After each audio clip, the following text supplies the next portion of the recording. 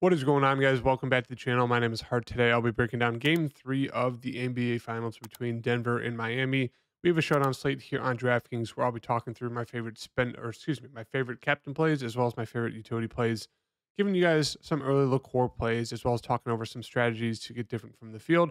All the good stuff in this video and breakdown. So make sure to hit that like button and subscribe. Do really appreciate all the likes, guys. It really helps on my channel, and I just really appreciate it. And let's get into this breakdown. Make sure to follow me on Twitter at HeartDFS. And then check out my description for everything linked down below. You can find all the links there. But right now for this game, 3-point spread favored to the Nuggets, 214.5 game total. So the game total has dropped a little bit since game one and game two. I know game one was 219. I don't know what game two was. I would assume around the same, but now it's dropped down by about 4 points from game one to game three. Excuse me, yeah, about 4.5 points from game one to game three. So maybe a little bit less scoring in this game here. 3-point spread favored to the Nuggets. Obviously, we're playing this game in Miami, so should be a good one to watch. So starting off here, we'll go over the Denver side with Jokic at 15.2K. Obviously there's only two teams left. It's the finals, so there's not much news to go over besides if someone got in foul trouble, if someone got benched, kind of just touching on that stuff. But for Jokic, as I said, most people are going to play him in the captain. Like he's usually floating between 25 to 35% owned in the captain. It's just because he has such insane upside. Even his bad games, which are not bad, but DFS wise, his bad games are like 55 to 60 fantasy points. It's just unreal. So it's one of those things. If you want to get different, you put Jokic in the utility spot, and then you just get different at the captain, or you get super different in you fade Jokic, but obviously that does not feel great because even in his terrible games, he'll get a triple double and still go for 55, 60 fantasy points, which most of the time that will get him in the optimal lineup, unless, he just has an average game. Let's say he just goes for 45 to 50 fantasy points. And then guys like Jamal Murray, MPJ, Aaron Gordon, all those other guys step up, guys on Miami step up. Then you could see Jokic not being in the optimal lineup. But yeah, it's just one of those things.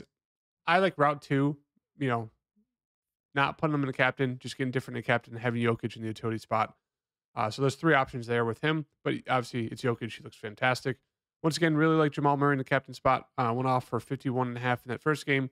I guess a little bit of a letdown game for 42.5, 7 to 15, 3 of 8 from 3, but still 42.5 fantasy points. He's been very solid. So I do like the upside there with Jamal Murray. Obviously not as big as Jokic, but if Jokic has a relatively quiet game or just an average game, Jamal Murray has a really solid game. Jamal Murray is obviously going to be a more optimal captain, especially for $4,000 less. MPJ, it'll be interesting to see what his ownership's like. Did not play well. I do think they ended up benching him in the second half there for Bruce Brown, which only led to 26 minutes, 2 of 8. I mean, he's one of those guys who can have those games. As you can see here, where did it happen? It happened here in this Phoenix series. I think that last game he got benched, and then going into the Lakers series, he started out very fantastic. You see 37, 29, 41, 33, 38 into that Miami first game, and then 12. So he's one of those guys who kind of gets, hot and cold, streaky. But he has double upside, and I do like him as like a sneaky captain play. If he can go for like 40, 35 to 40 fantasy points, he could definitely sneak into the optimal captain play. So I do really like MPJ a lot here, especially if his ownership's going to be a little bit down because of his last game. Aaron Gordon, minutes are there. It just comes down to how aggressive is he going to be. If he's super aggressive, he could go for one of these type games in that last game versus the Lakers. Obviously more of a kind of an outlier game, but he should float anywhere between 24 to like 30, 32 fantasy points. So for that reason, I do think he's a solid contrarian play there in the mid-range who allows you to get different and make a different lineup if you get to him, because most people don't. KCP, kind of the same thing, was on fire that whole Lakers series, kind of, from the Phoenix series into the Lakers series, the last few games, the Phoenix series, the last two, into the first, pretty much the whole Lakers series. He was actually pretty solid. Going from around like 25 plus fantasy points per game. Past few games, he's really struggled from, 4 of 12 from the field. So obviously not great at all. 1 of 3, 1 of 3. So I do like him as a bounce back candidate. If he knocks down some threes, he can get some rebounds, can get some assists, he can get some steals as well. He can easily pay off that price tag. And it'd be a nice pivot play off of a presumably chalky Bruce Brown. He's always pretty chalky. People are going to chase him getting 27 minutes. That only happened because MPJ was terrible, and so they went to Bruce Brown. But that's one of the routes. It's like if MPJ doesn't hit his shots, they could look to Bruce Brown off the bench. So both of them are, Bruce Brown is definitely viable, definitely in play. But if he's going to be massive, massive chalk compared to KCP, I'd rather get to KCP. Jeff Green, more of your salary relief guy, should see anywhere from 10 to 15 minutes. Just hasn't been very productive in these playoffs so far. So he's just more of a dart throw play. Same thing with Christian Brown. Really wasn't playing much until that last game where he actually had just pretty much a stealing game. 3 of 3 from the field, 3 steals, 3 assists, a rebound. So he's an absolute dart throw. If you wanted to, sure, you could take, land on him, but I don't expect him to have that type of game again. And then moving on to the Miami side, Jimmy Butler, it's just one of those things. It's weird that it just seems like once out of 4 games, once out of every 5 games, he has this game where he just does nothing. Like he sits in the corner, becomes more of just like a passer, non-aggressive. He'll get to his jumper and he'll just pump fake like 5 times and pass it out. It makes no sense. There's got to be something going on in these games where it's like either his ankle injury is really, really hurting him, or he's just thinking about other stuff and it's just messing with him. Because we heard that his dad might not be okay, but he did this that last game versus Denver. He still went for 21, 9, and 4, 40 fantasy points with him just being not aggressive at all. So yeah, it's just interesting to see because he did it once. He did it in that last game there versus Denver. He did it one time versus Boston. He also did it, I think, at least once versus the Knicks as well, where he, I think it was, I'm trying to find it here, sorry. And it's one of those things where it's like he still goes for like just a massive amount of fantasy points, but it's like he's just not aggressive. I think it was this one here where he only shot, yeah, it was this one. He only shot the ball 12 times. Still went for 52 because he had 4 steals. It's just one of those things. It's like even when he's not aggressive, he still makes up for it. So I guess my long-winded thing is I really like Jimmy. Really like him as a captain play. Really, really like him as a utility spot play. So once again, gonna be super heavy on Bam and Jimmy. Probably in the utility spot plays, get different at captain, and then try to pay for some salary relief. Bam, he's been super solid the first 2 games. He stayed out of foul trouble. He was super aggressive that first game. They wanted him to shoot. It worked out where Bam had a good game, but they still lost for the Nuggets. And then the last game, he was actually pretty just solid all around. So yeah, Bam's really stepped it up the past 2 games. He's known to get in foul trouble or have some bad games. So I'd say pump the brakes. I think he's a fine option. I just rather get to Jimmy or pay down. But Bam is definitely there. Caleb Martin, with Kevin Love into the starting lineup, Caleb Martin has moved to the bench. Came off the bench, played 21 minutes before, he went insane during the Boston series. In that Knicks series, he should see about mid-20s minutes. He can, still go for like 25, 30 if he's having a really solid game, but he's more of a contrarian play option. Like, he's probably going to be pretty low owned. So if you wanted to get different, him and Aaron Gordon are probably the main 2 guys to get to, even though you don't love their price tags, but they're there. Tyler Hero, he got ruled out, but I wouldn't be surprised if they try to rule him in right before this game starts. If that happens, make sure to stay updated with me on my Twitter and Patreon because that's where I'll have all my updates about, what happens if Tyler Hero gets ruled in. Gabe Vincent, with Tyler Hero ruled out, most likely. Really like him. He should see 30-plus minutes if he stays out of foul trouble and if he's shooting okay, which he has been the past 2 games. So I don't know if I would chase. I think he's a fine play. It's just one of those things. He is kind of scoring dependent at times, as we saw last game. 23 real-life points, 2 steals were pretty much his whole fantasy point thing. So I like him. He's a solid play. I think I'd still rather get to Kyle Lowry, even though his minutes are, not a guarantee. He should see mid-20s minutes. Sometimes he's productive. Sometimes he's not. But yeah, that's what you're getting for a guy at 4,800. I think he's a very fine play. Strus, I didn't place the second slate. I forgot to put a lineup in. Was unable to. But the first slate, the first game here, game 1, dude, we went 0 of 10 for me. 0 of 10. And then, of course, his second game, he starts 4 of 10, 29.5 fantasy points. It's like, really? Come on. But that's kind of what you're going to get in. Either he's going to hit his shots, he's going to get you mid-20s fantasy points, or he's not, and he's going to go for like 15. So that's this risk there with Strus. I think he's a fine play. Same thing with Duncan. It's just one of those things where he'll play anywhere from like 15 to 20, 25, depending on how he's shooting.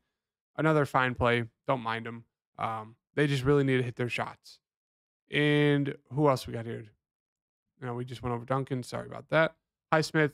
Not sure why he was mega chalk. 23 minutes that first game. We knew the Heat needed to switch things up. They put in Kevin Love in the starting lineup, which obviously meant that Highsmith was not going to get much run, and that's what happened. So I'm not sure why a lot of people didn't switch off of him. I guess they're getting risky, but Yeah, he's just absolute dart throw play, kind of like a Christian Brown, and he's $1,000 more expensive than Christian Brown.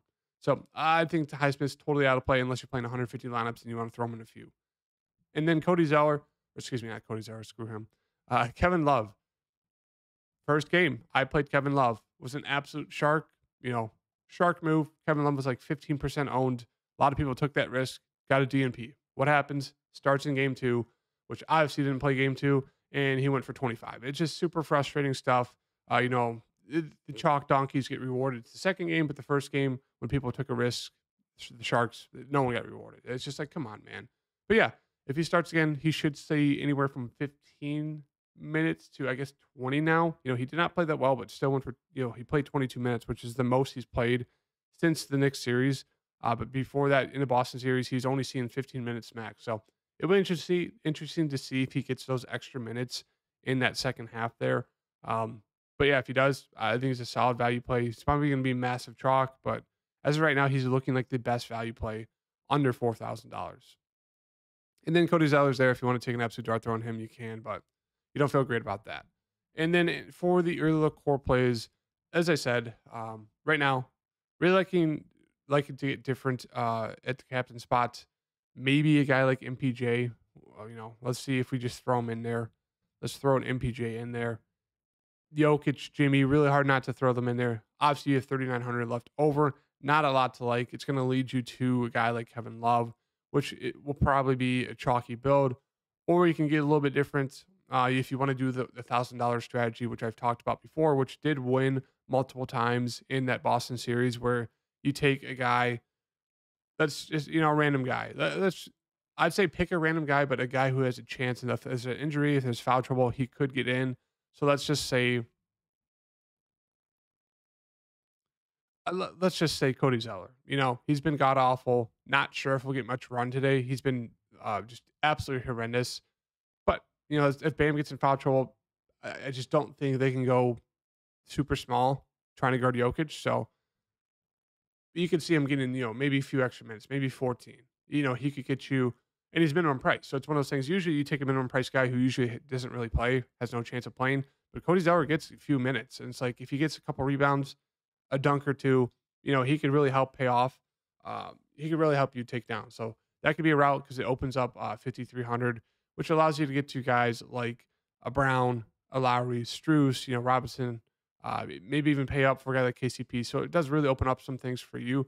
And it's one of those things, it does have that optimal strategy being able to win. So especially if in this scenario, if, one of the higher guys, I guess, let me just take that back. But yeah, MPJ, captain, Jokic, utility, Jimmy Butler, utility. And if you wanted to make it a little bit different of a lineup, let's say, fade Butler. Don't love that, but fade Butler, and you want to go to guys who are going to step up, maybe like a Lowry, maybe like a Bam. You can go with that if you want to get different from Jimmy. But I like Jimmy as a bounce back. He's just an integral part of this team where he's just too good.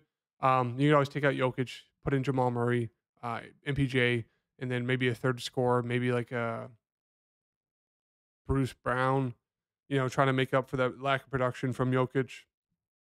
So those are the kind of the routes there.